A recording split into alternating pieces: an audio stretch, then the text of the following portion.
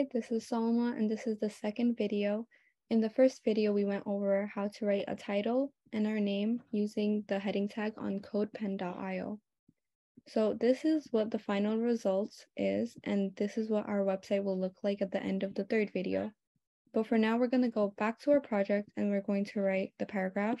So we're going to code this part.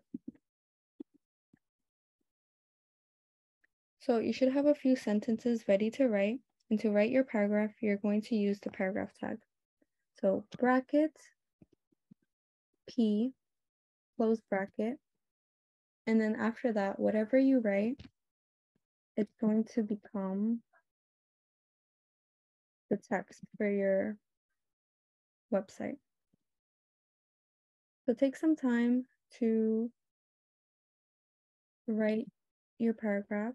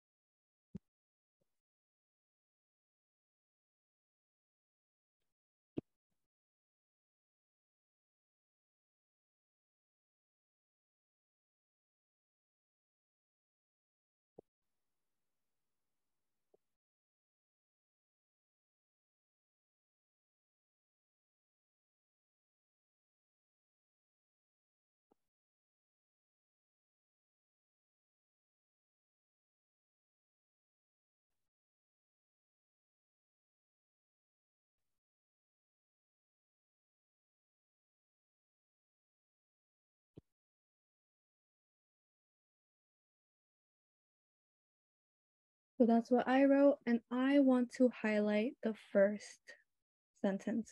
To do this, I'm going to use the bold tag. So that is going to be bracket, B, bracket, and that's going to bold our text, but that makes all of our text bold. So we have to close this bracket. I'm going to close it right here at the end of the first paragraph. The end of the first sentence, the sentence I want to highlight. Bracket / B bracket.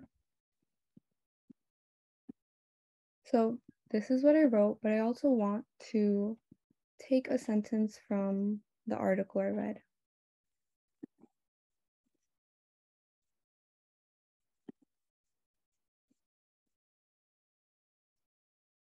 I wanted to include this sentence.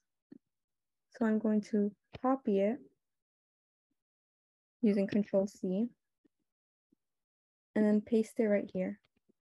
And when you copy a sentence from another website or article, you need to quote it because it's not our own words and we need to give them credit.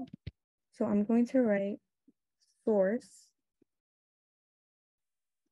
United Nations.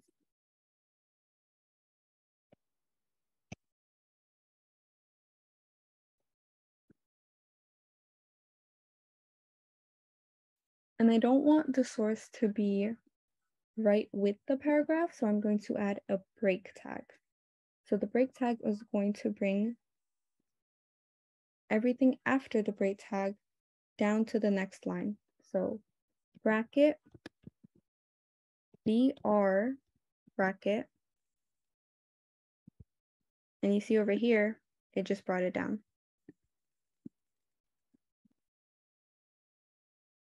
Okay, so I'm going to bring down this so it looks a bit more neater. And I'm going to add a link, a hyperlink to this word so that whenever anyone clicks on it, they can go to the original article and read the whole article. So to add a link, you have to do bracket A but we're not going to close the bracket this time. Instead, we're going to write href equal quote, and inside the quote, we're going to add in the link. So you're going to take the link, the URL from the search bar, copy, and paste it in between the quote. So take some time to do that. And that's when we're going to close the A, because this A, we didn't close A yet. So we're going to use the close bracket. So after that, the program will know to link this link to this word. And after that, we're going to use our end tag. So it's going to be bracket / A bracket.